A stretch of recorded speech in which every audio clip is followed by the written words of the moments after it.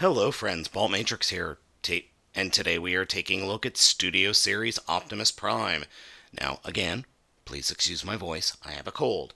This figure came to me from my good friend Chrome Tyranno. It is on loan for review purposes only, so I can't break it too much. And no hammers. Prime comes molded in this weird, very dark silver, dark red, and dark-ish blue. The overall look of the figure is good, but man, it is dark, like surprisingly dark.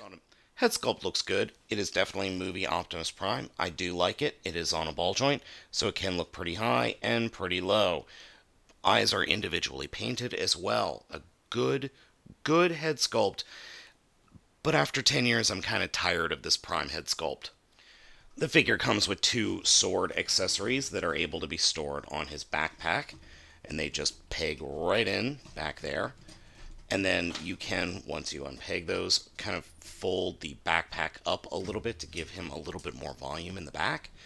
Each individual weapon can be placed into the fists and then wielded in robot mode, and I think the look works well. I'm glad they went with things that could be wielded in the hands or could be plugged into the armor or the forearm armor so that he looks like he can really go at it. I like this look. I honestly do. I think that this is the best implementation of the swords that I've seen, even though having them displayed like this, they're upside down, which is just weird. A quick flip of the swords, and that looks a lot better. Head can look down that much, can look up that much. It is on a ball joint. Shoulder can move 360, in and out, swivel at the upper arm, 90-degree bend at the elbow. Fist is on a swivel. Torso articulation, can split that much, can kick forward that much, can kick back that much. Over 90-degree bend at the knee. Ankle articulation in and out, forward and back. Apologies if the review seemed dark. I just noticed that the battery I had in my primary camera was out of juice, so even though it looked like it was lit up, it really wasn't. So this should be a little bit better now. So let's go ahead and get into the transformation. Now this transformation does feel oddly similar. It's weird.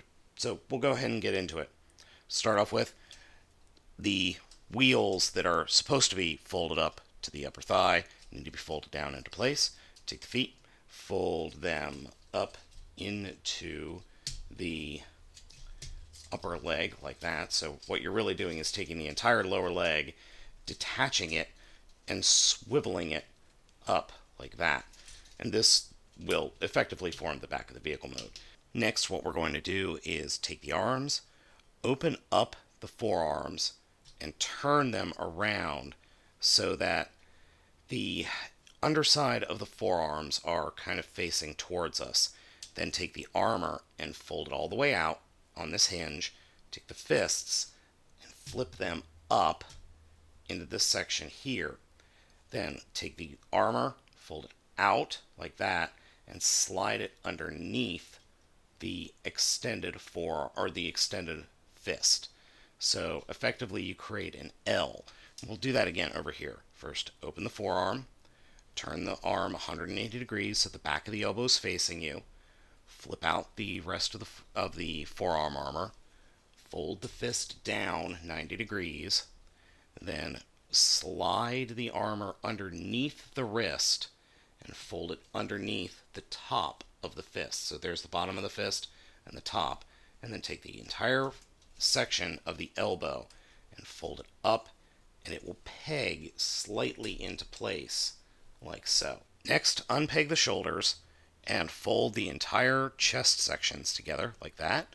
Collapse the shoulders back onto the backs of the clear chest sections like that, and then fold the folded up sections that we just did together until everything sandwiches together like this, and then the whole section will fold down across the chest and up like this. And the sections that we have, the forearm armor, will actually fold up and peg right into just underneath the head. So what we end up with is kind of very, very reminiscent of either a previous Optimus Prime from the movie lines or Prime Optimus Prime. Transformers Prime, Optimus Prime, I mean.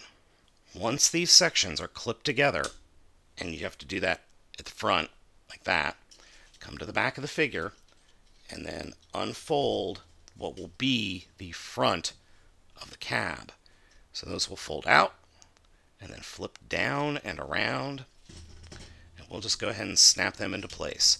This is actually kind of hard to do because getting everything lined up and everything snapped together correctly, things just have a tendency to pop apart, and your patience will be rewarded though once you're done. Come back to the back section again and flip out the fuel tanks and just flip them out and around. Actually, I think those are the air purifiers. I don't know what parts are what on a truck. I'm sorry. I am not a trucker. Now we can take the head and flip that around like so and snap it into place. Fold up the entire rear of the cab like that. Fold back these sections here and take these sections that are up by the shoulders and fold them back to the back of the cab. And you will unpeg things as you do this, so just be careful.